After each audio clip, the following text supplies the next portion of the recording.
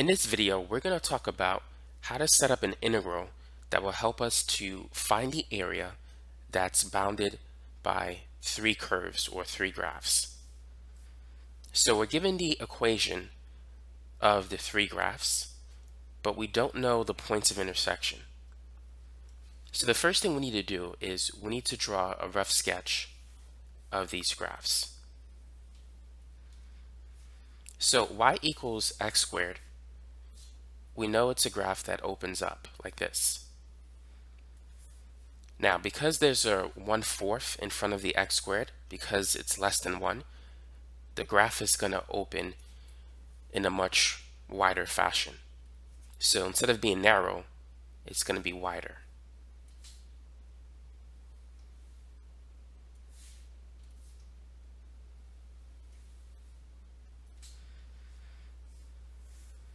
Now, the graph y equals square root of x looks like this, but it's been shifted 2 units up. So it's going to start from +2, and then it will gradually go in that direction. Now, this graph, the one in the middle, we have x to the first power, so we're dealing with a straight line, and we have a negative in front of that x term, so that's going to be a line that's going in this direction. When x is 0, we can see y is 2. So notice that this graph is in slope intercept form. We can see m is -1/2 and the y-intercept, or b, is 2. So this graph is going to start here and it's going to go down in this direction.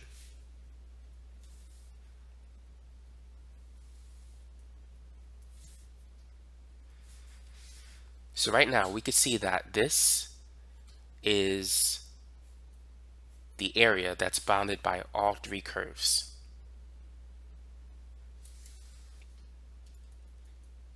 So there's 3 points of interest that we need to find out. Here's one point of intersection, here's the second point of intersection, and here's the third one. Now the first point of intersection, we know the x value is 0. We need to find the other two. And what we're going to do is we're going to break this into 2 regions. So the left side, we'll call it area 1, and the right side, area 2. But first, let's find the points of intersection.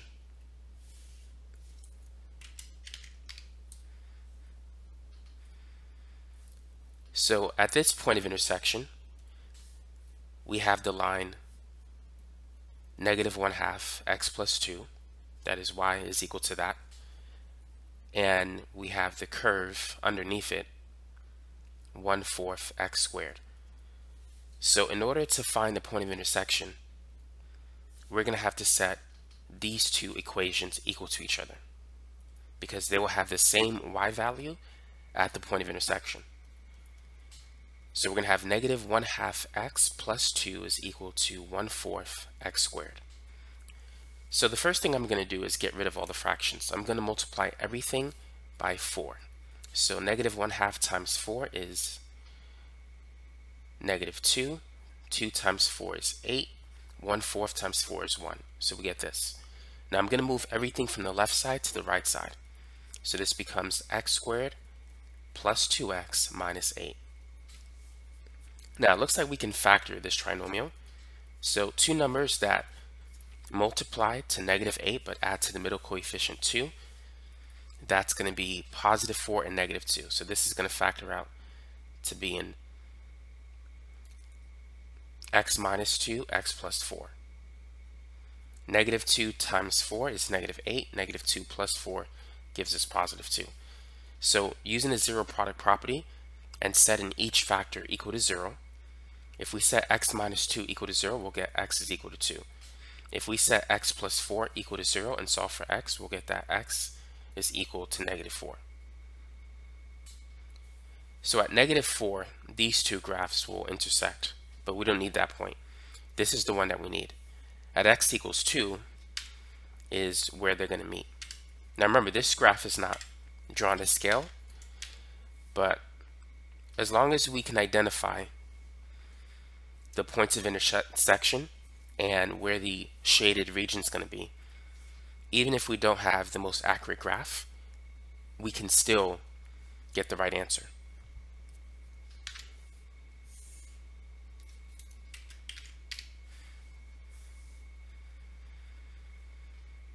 Now, we need to find the next point of intersection. And so we need to set this equation equal to this one. So we're going to set these two equations equal to each other, because this top curve represents this equation. So we're going to have the square root of x plus 2 is equal to 1/4 x squared. Now, what I'm going to do is I'm going to subtract both sides by 2.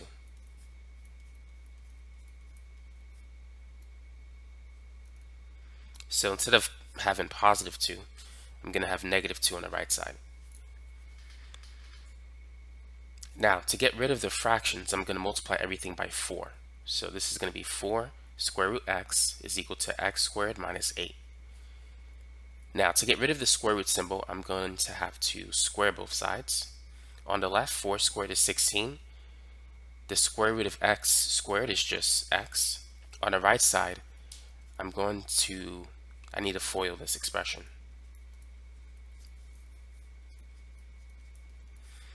So here we're going to have x to the 4th.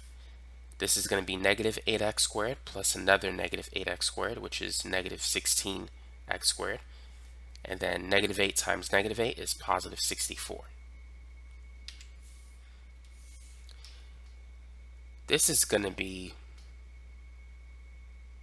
a little challenging to factor.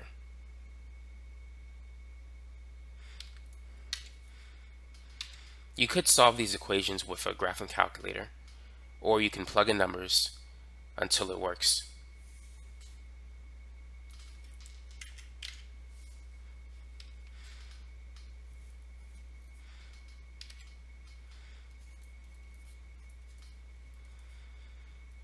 So moving the term to the left side, the 16x, it will be negative 16x on the right side.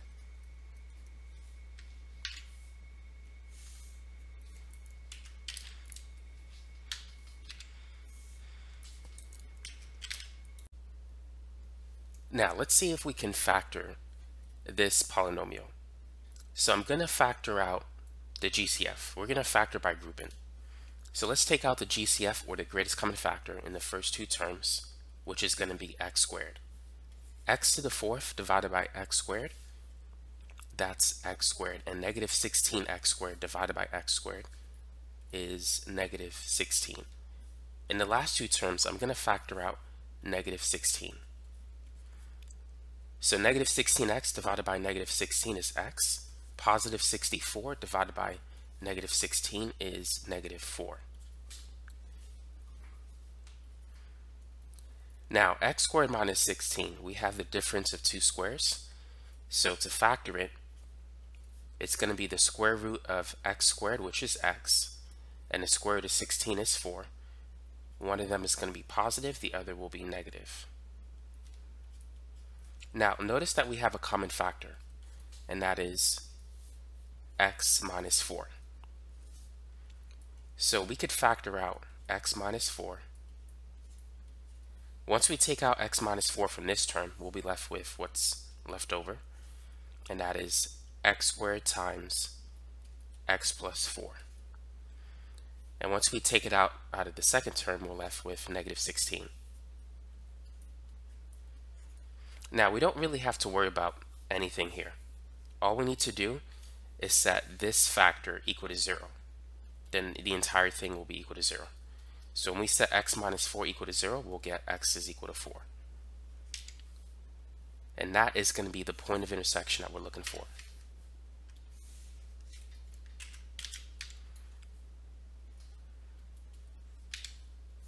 And we could verify it. If you plug in 4 into this equation, 4 squared is 16 times 1/4, you get y is equal to 4. And if you plug in 4 here, the square root of 4 is 2 plus another 2, you get y is equal to 4. So we have the y value at this point. So that's the point 4, 4. So now that we have the points of intersection, we can find the area.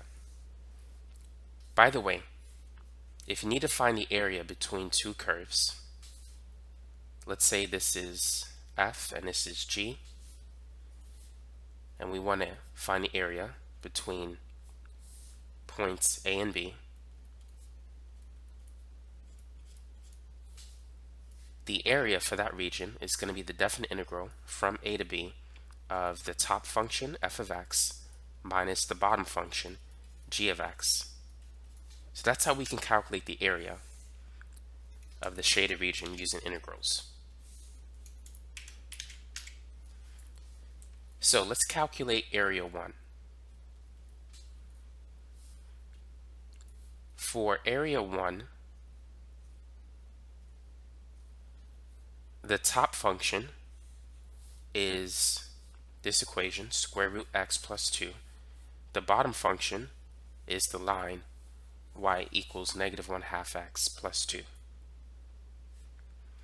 So for A1, it's going to be the integral from A to B, that is from 0 to 2, of the top function, square root x plus 2, minus the bottom function, which is negative 1/2 x plus 2. The parentheses here is important because this negative sign needs to be distributed. And let's not forget the dx term. Now for area 2, we're going to integrate it from 2 to 4.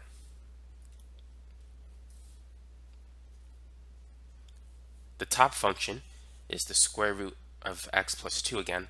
The bottom part is going to be 1/4 x squared. So we're going to integrate this from 2 to 4. And this is going to be root x plus 2 minus 1/4 x squared. So the total area is the sum of A1 and A2. So it's the first integral from 0 to 2, square root x plus 2 minus negative 1/2 x plus 2. And then it's going to be plus the second integral from 2 to 4 of the square root of x plus 2 minus 1/4 x squared. So that is the integral, or the integral expressions that we need in order to get the total area of the shaded region.